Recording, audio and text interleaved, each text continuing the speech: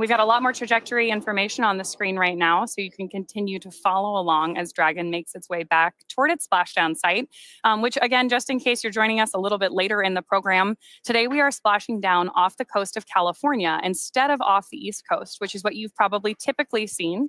This is a view on board Dragon, looking at the drogues. SpaceX Dragon, through brace for mains. So Wow. Yeah, those are amazing. Right now, those drogue chutes are doing that initial slowdown, and it looks like we're getting views here of main parachute deploy. We see visual on 4 healthy mains. Right now, Dragon has saved all propulsion systems on board. 1,000.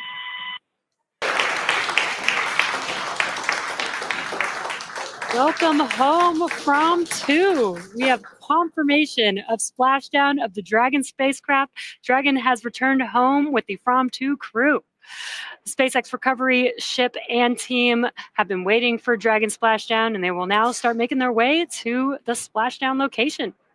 Our teams have been ready and waiting for this return about 3 nautical miles away. So it's going to take them about 30 minutes to make their way to Dragon.